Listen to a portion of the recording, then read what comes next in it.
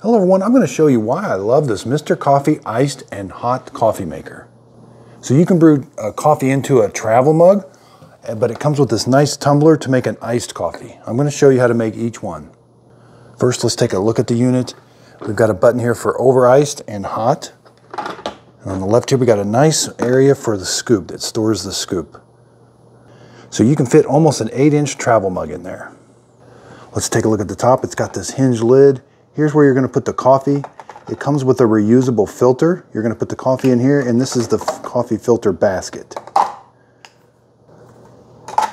Right here's where you're going to pour the water, and it shows you it's got like a 6, 8, and 12, and 16-ounce step. Okay, so I'm going to use some Dunkin' Donuts Original Blend coffee. You can use any coffee made for a coffee maker. I like the medium roast. They seem to make the best iced coffee for me. We've got this little snowflake in there. That's what we're going to use for iced coffee. So for over ice, you're going to use 1 to 2 of the big scoops. If you were just doing hot coffee, you can brew an 8-ounce hot coffee, a 12-ounce hot coffee, or a 16-ounce coffee. And it shows you exactly how many scoops you need for there. 1, 1.5, and 2 of the smaller scoop. So we're going to be using this one. I'm going to put 2 full scoops in there. Okay, so it's very easy to add the coffee grounds. Just move this out of the way. Here's the scoop. You're going to put it right there. And I'm going to add the second scoop right there. Move the brew head back over. If you forget to move the brew head back over, it does move over when you close the lid. Now we're going to add the water. When you're making an iced coffee, the tumbler has a water line on it, so fill the tumbler up to the water line. Okay, so the tumbler's filled up with the water line. This is the amount of water you're going to put in here. Right here in the back. And you can see it fills it up just shy of the 12-ounce.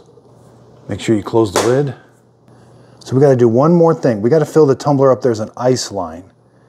So we got to fill this tumbler all the way up to the top with ice. Okay, so the tumbler is filled up with ice. We're going to put it underneath here where the coffee is going to come out. And you're going to press the over ice button. That's going to light up. The coffee maker will shut off automatically when it's done. And again, if I wanted to brew just regular coffee into a travel mug, I would put the travel mug underneath there. So it starts brewing right away. Let's open it up. Be careful, this could be hot. There's the coffee grounds brewing. Now this does brew the coffee hot. So it's going to melt that ice right away. And the coffee coming out is around 150.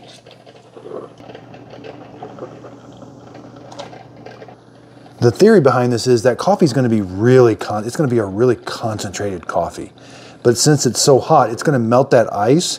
The ice is going to dilute it, and then you'll have just the right amount of coffee taste for it. And the drink will be cold still. Okay, so after about 2.5, 3 minutes, the button shuts off itself, the light turns off. That means the coffee maker is turned off. We can open this up and see how the coffee grounds did. Okay, so now we can take it out.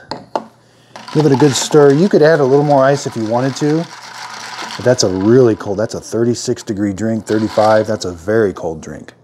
So iced coffee to me is really bitter still. I like to add a little bit of milk. It takes away the bitterness. It kind of just helps smooth out that coffee taste. And then I like to add French vanilla. You can add any syrup you'd like. 2 pumps.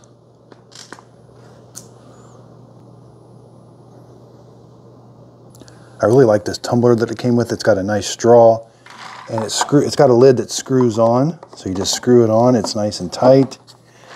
You can give it a good shake. That's a delicious iced coffee. That's really refreshing and nice and cold. And you can add whatever different flavors of syrup you'd like. Cleanup is very simple. You're going to open this up, let this cool down. But there is a handle here. You can take this over to your garbage can or recycling, and you can empty out those coffee grounds. Both those parts are dishwasher safe also.